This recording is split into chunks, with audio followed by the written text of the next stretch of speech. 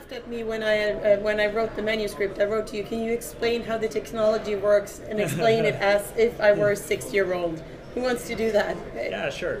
So what you should think of, it's a cycle. So we are not really transporting like energy is not a physical something. It's quite abstract. And what we do is the thermal energy that is present in exhaust gases or injected cooling water, the cooling water of an engine.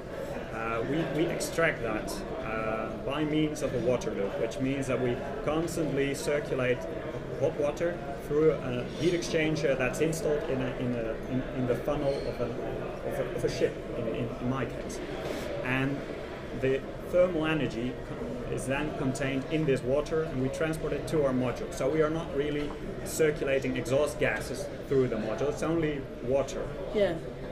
And this water is then led through a evaporator, where we first bring a refrigerant that's contained in our module. We bring this to just below its boiling point with the jacket cooling water that's of around 85 degrees, and then the big push comes in from the exhaust gases or any other heat source, and that evaporates this working fluid, which is a refrigerant. And the refrigerant is not toxic to...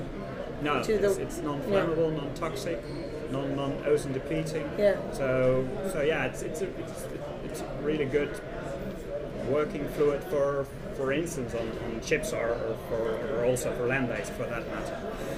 And this, once it's vaporized, and it's highly pressurized, it can drive some rotary movement. So what we do is we lead it through an expansion machine where this gas gets expanded, and this thermal energy that was contained in this refrigerant is now being converted to work, and that work then drives rotary screws in an expansion machine, and that's what it's all about. So now we have thermal energy converted to rotary movement. Yeah. So, and that's where really a usable form of energy is being created. That's where the magic happens. And that rotary movement is then by means of a generator converted into electricity. I'm a finance guy, and therefore I'm probably the equivalent of a 6-year-old compared to a technician, to an engineer. So how it was explained the first time to me when I started talking to the founders of the company is that it's a steam engine, same principle, but we are not using water which boils at 100 degrees centigrade, but we use a refrigerant which boils at 18 degrees centigrade.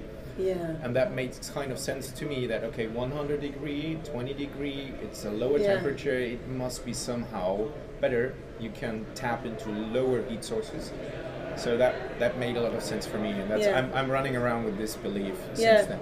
Yeah, like a 6-year-old. Exactly. That sounds great. So if I have a ship, or I work at a steel plant or a genset somewhere, what is needed for me to use your technology? Well, for instance, on a ship, what you would need is like some engine floor space, but not that much. How it's much? A pretty compact module, like approximately 1.5 square meters. Yeah. So that's I would say that's available in more or less any engine room. Probably not in a submarine, but in most of the world fleet of ships, it will be available. And you would require let's say a low temperature input, which is jacket cooling water, 85 degrees, and a somewhat higher input, exhaust gases or waste steam. A lot of vessels have that available.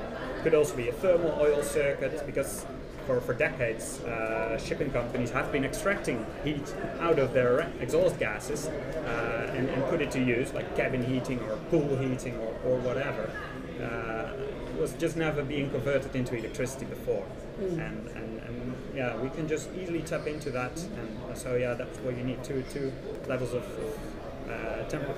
low and somewhat higher temperature waste heat, and some engine floor space, and some pipes, but those are mostly available in ships.